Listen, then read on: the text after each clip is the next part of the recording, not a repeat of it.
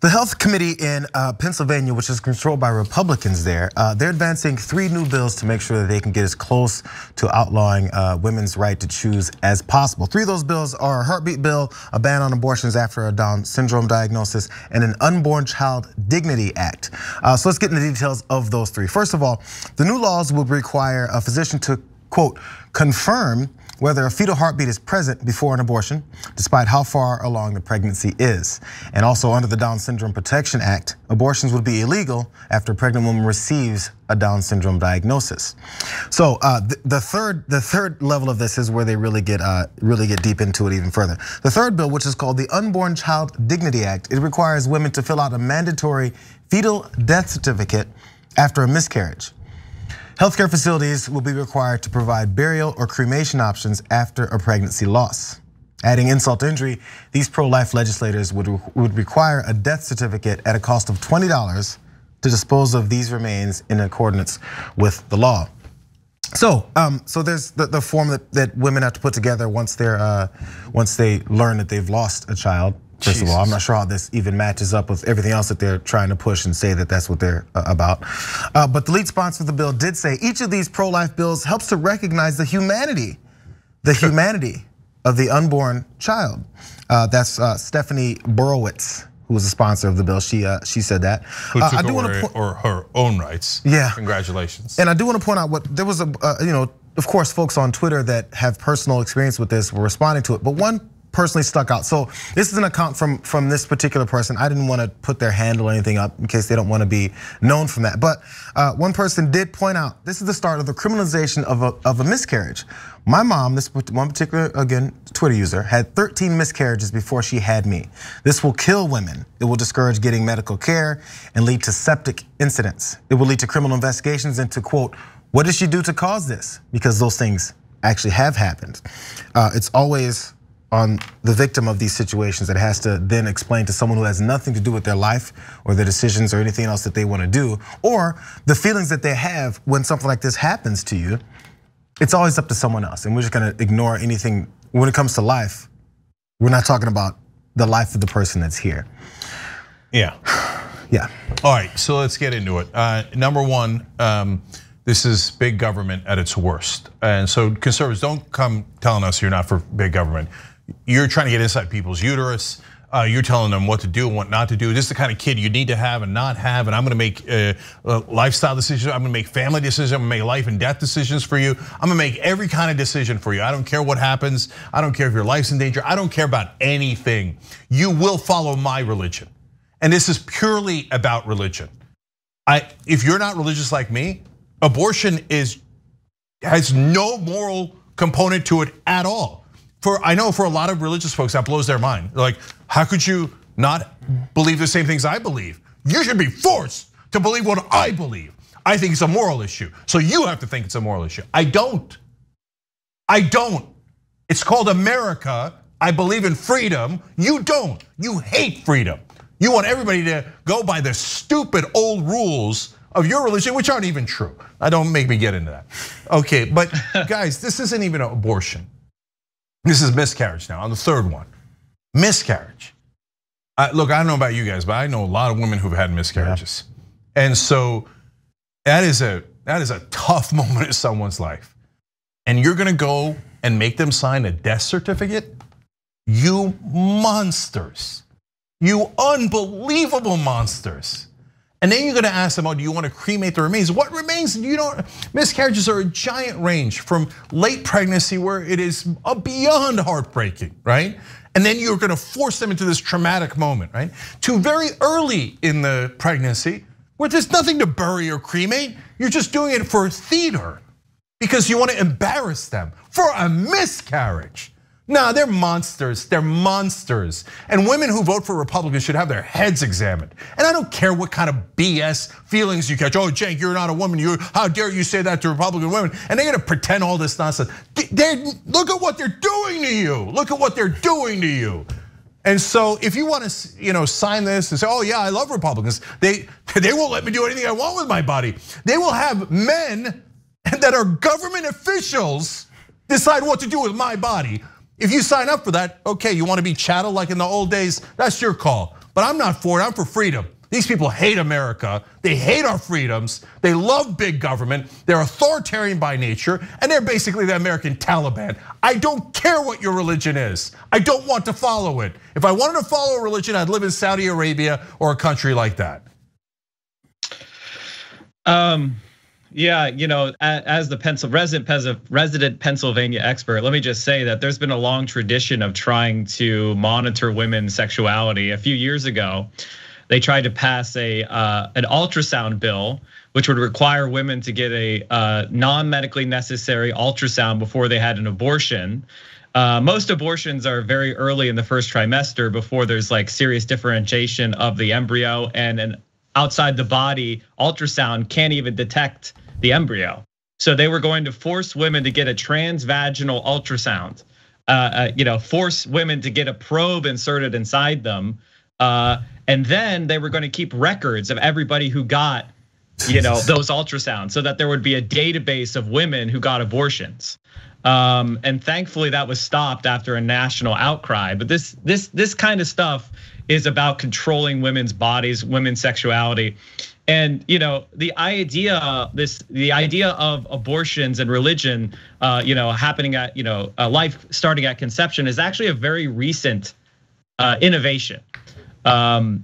History and Christianity, they didn't consider a fetus to be viable before what they called the quickening, which was when a woman could detect the movement of the fetus.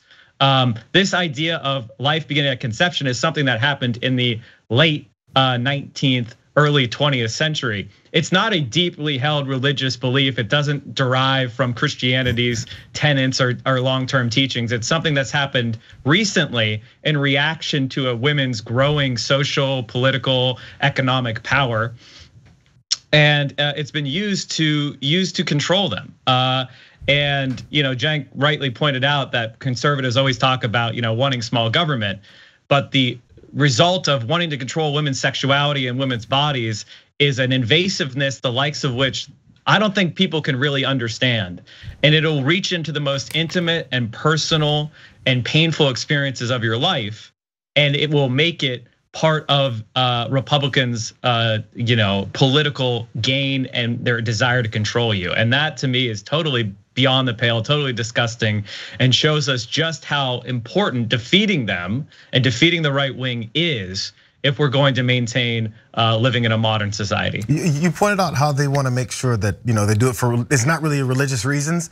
It doesn't matter because many of the folks that follow them based off of these things don't know the religious basis for what they say they believe in anyway. So it's okay. They'll just say, hey, this is what the Bible said, and they'll go, oh, that's right, I haven't read it anyway, so it's okay, I guess, because that's what some politician told me my religion tells me to do. So that it continues on from there. And so they don't really need to even have much of a thought process or anything behind it. And by the way, this is just virtue signaling anyway. This doesn't really have much of a chance to pass anything, because you got the governor of the state who said he's going to veto this. And also, so one more part of this from the Griot, they said neither of these bills passes the constitutional muster as well either, at least until the Supreme Court magically puts away Roe versus Wade, as we know, and possibly not even then, because these bills contain no exceptions for rape, incest, maternal health, fetal anomalies, inconsistent with survival. So it doesn't really matter. They're just saying, hey, you guys, we're trying to get as close to absolutely outlawing abortion as possible, so that you guys can vote for us and say that we're here trying to fight for you and your religious beliefs, which you don't even know what they really are. It never has to match up in a linear way to make any sense to anyone. As long as you're angry at someone and saying that they're the evil ones trying to kill off human beings, and that you're the good ones trying to keep them alive while we're bombing people, starving people, taking away their jobs and their lives and their health care. Oh, that same group is looking out for people's health care and it's looking out for people's lives, and the other side isn't. Yeah, so I want to add context to a couple of things Jayar and Mike just said. So first of all, the governor of Pennsylvania is Democrat, but if he wasn't, the Republicans did pass the bill, and a Republican governor would have signed it. So Pennsylvania barely avoided having this monstrous law on their books, and that's because they had the wisdom to elect a Democratic governor. If they hadn't, because the Democratic voters, the independent voters just keep assuming, oh, Republicans won't really do anything. I don't know why they assume that. No, they will. They'll take away all your rights, and that's what they do all the time. That's what they've always done. And so, and then in terms of religion, I've said this many times, read Numbers 5:11 through 31. Pick up any Bible, your own Bible if you're religious, and read Numbers 5:11 through 31. It will tell you that God is pro-abortion. It says if your wife cheated on you, you should make her drink a toxic potion. And if you think she cheated on you, and if she did in fact cheat on you, God will make her abort and miscarry. And then you'll make her sign out a form and decide whether you want to do a cremation or a burial. But God doesn't care, because God's the one that's going to cause the abortion if she cheated on you. That's in your Bible. That's in your Bible. I don't believe in the Bible, but you do. So the Bible is definitely pro-abortion. And so they've been lying to you your whole life. And you right-wingers, you're such schmucks. You didn't even read your own Bible. Oh, I don't know, some priest or somebody told me at some point God breathed life into me. What does that have to do with pregnancy? It doesn't have anything to do with it. Pregnancy is directly addressed in the Bible. And God does abortions if he or she thinks that the wife cheated. Now, husband, of course, cheating is totally fine. God doesn't care about that at all. By the way, God's also never heard of Chinese or Indonesian people. But anyway, you want to believe it. It's not my Bible, it's your Bible, and that's what it says. So I assume that if you're a good Christian, you're pro-abortion. Read your own Bible. Now, Mike is right. When you do a transvaginal ultrasound, that is state-sponsored rape. And that is what Republicans passed, and not just in Pennsylvania, many states. These are the people who claim they're against big government. Liars, every single one of them. And then people say, Cenk, why do you rant on the show? What do you want me to become? Should we become? Oh, okay. They're gonna make every woman at the most vulnerable point in her life when she's either made a decision that was so personal to her, or she didn't even make a decision. It was a miscarriage. The government officials, jackbooted, thug government official Republicans are gonna come in and go, now here are the government rules you must abide by, because I don't give a damn what you think or what your body is, I control your body. That's what Republicans are at their core. I didn't do it, they did it. They just passed this in Pennsylvania. The Republican legislators passed it in Pennsylvania. They are monsters. Democratic governor won re-election in 2018 by 17 points, and the Democrats in the state legislature got about 10% more popular votes than the Republicans. But because of gerrymandering that's so extreme within Pennsylvania, the Republicans control the state legislature. And likely, depending upon what happens in 2022 in Pennsylvania, it's possible that we may see Republicans regaining complete control. And around the country, gerrymandering being done at the state level and the congressional level can lock in these Republican majorities, even though they get a minority of votes. And unfortunately, we have a bill sitting in the Senate known as HR 1, the We the People for the People Act, that will prevent and make gerrymandering illegal for congressional races. And yet we're still waiting on the filibuster. So, yeah. Well, Mike, the problem is the people have spoken in Pennsylvania and they voted for Republicans.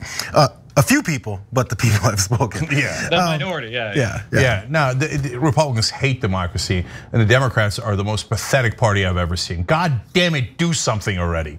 You're the worst. These fascists are taking over the country. They haven't won any of the elections, and you're letting them run the country anyway. Biden's weakness knows no bounds. Thanks for watching The Young Turks, really appreciate it. Another way to show support is through YouTube memberships. You'll get to interact with us more. There's live chat emojis, badges. You've got emojis of me, Anna, John, Jayar. So those are super fun. But you also get playback of our exclusive member-only shows and specials right after they air. So all of that, all you gotta do is click that join button right underneath the video. Thank you.